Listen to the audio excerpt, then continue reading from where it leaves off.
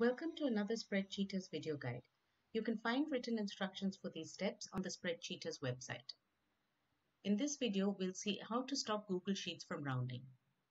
Google Sheets is frequently used for calculations and has a number of functions and supports all the basic mathematical operators. The way a number is displayed on Google Sheets is not always the way the number is stored. In this example, I have a list of numbers, and when I click on the cell and check the formula bar, I find that it is actually a number with about 13 decimal places, but it is displayed as a rounded number on the worksheet.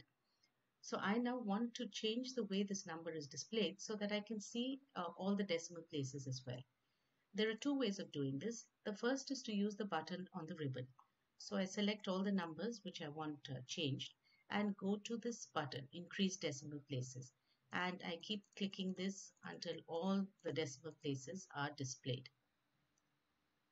So here now I have the number displayed and it's not rounded off. Now let's decrease the decimal so that we can look at the second option. I can just decrease it and Google will keep rounding it off. Now the second one is to define the format of the number. So again, with the cells being selected, go to Format. Under Number, choose Custom Number Format.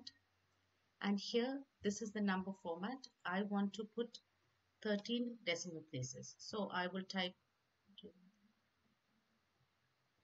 13 decimal places and say Apply.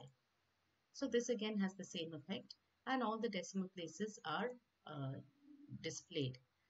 The advantage of setting the format of the cell in this way using the menu option is that anytime a new number is typed, it will again display all the decimal places up to 13 decimal places in this case.